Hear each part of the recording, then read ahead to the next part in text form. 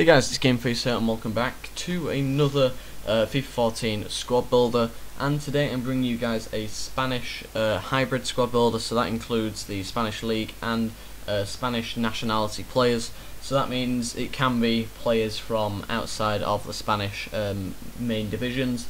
So my first player is my goalkeeper I always bring out, and it is Valdez. Fantastic goalkeeper, bearing in mind this team's worth about 40 grand. I had to make it on a budget for around that so people could buy it. And then my right back was Montoya. Again, very solid right back. It's a shame he's not rare, to be honest, but he's got 88 pace and he's a fantastic right back. To go into the centre of defence, we've got PK, and then his partner is Ramos as well. You'll see come out in a minute, but we have that perfect sort of Spanish link up at the moment at the back.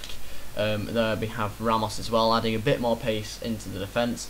Felipe Luis is someone that I went with instead of Marcelo. I did try Marcelo out, and I did try about 5 games with Marcelo in, then realised how bad he was and how he was actually letting the team down completely. So tried out Felipe Luis. He doesn't push up as much as Marcelo, which helps out a lot.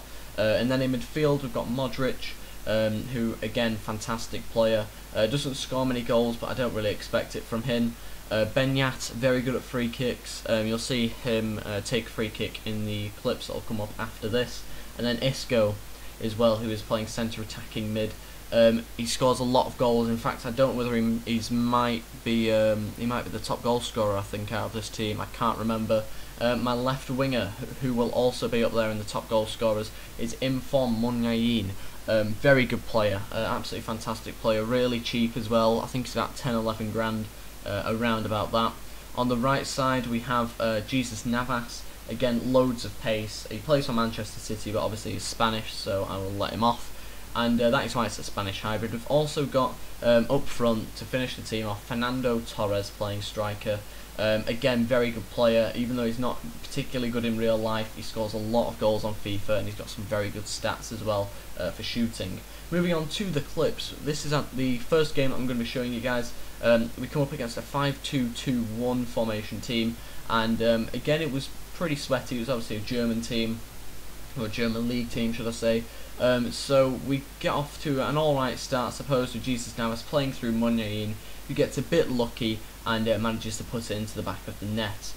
So there will be a few goals like that coming up in the next few clips. I thought I'd show every single goal I scored with this team.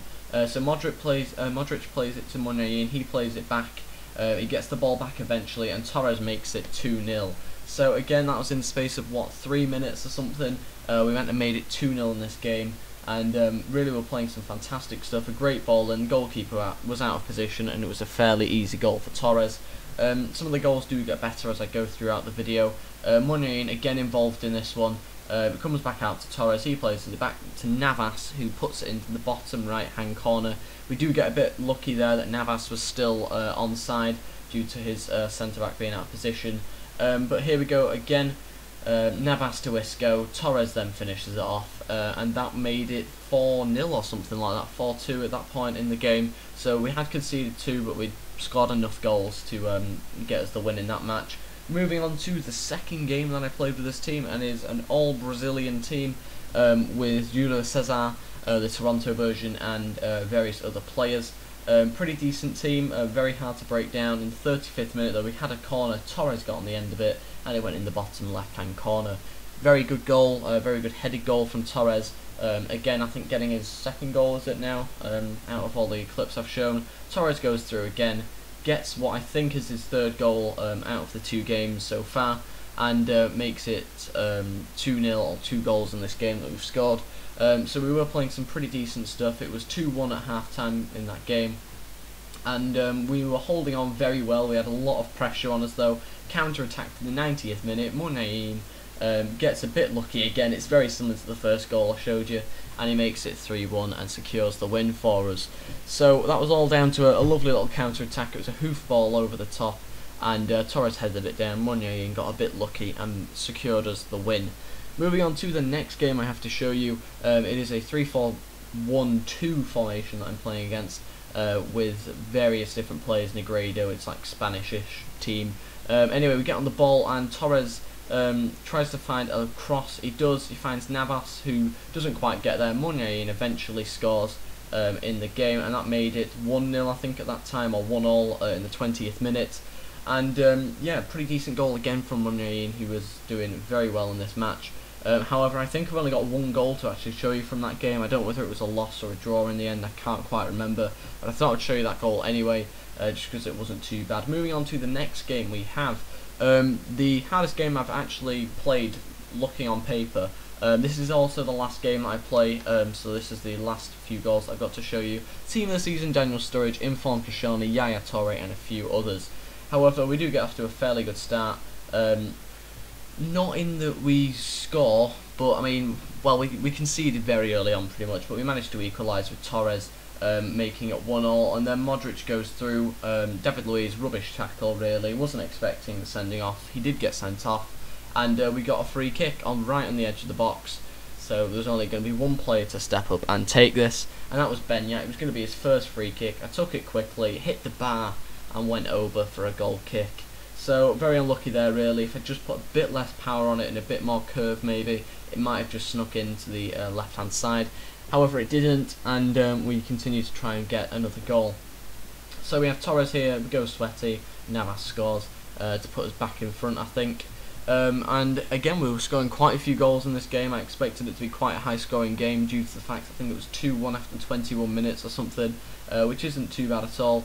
And then if you see the next clip that we've got, it is a corner that we have, and it gets whipped in by Modric, who eventually finds PK, who just heads it into the back of the net, making it 3-1 after 32 minutes.